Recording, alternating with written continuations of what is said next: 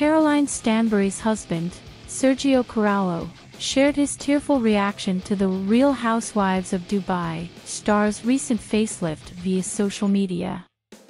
The former soccer player, 29, recorded himself seeing Stanbury, 47, for the first time post-op.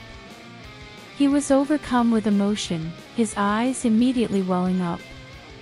With bandages wrapped around her face and head, the Bravo celebrity made her way to the couple's car where Carrallo's waterworks were still flowing.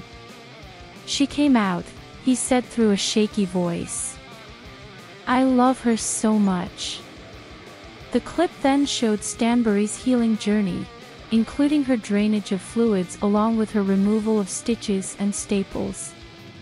By the end of it, she seemed incredibly happy with the results of her procedure performed by Beverly Hills plastic surgeon Dr. Steve S. Kim in Los Angeles.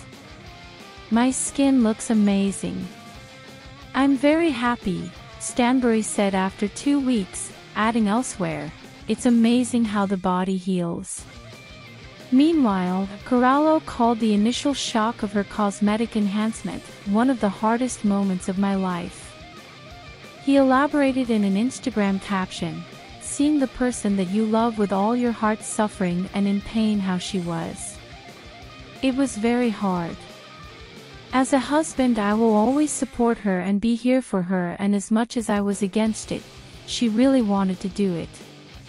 The athlete went on to say that he was very proud of the Ladies of London alum, whom he wed in December 2021, for how she handled the recovery process.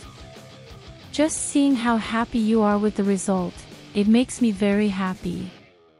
You look absolutely beautiful at Caroline Stanbury," he concluded before joking, "The only problem, now, I am the oldest in the relationship."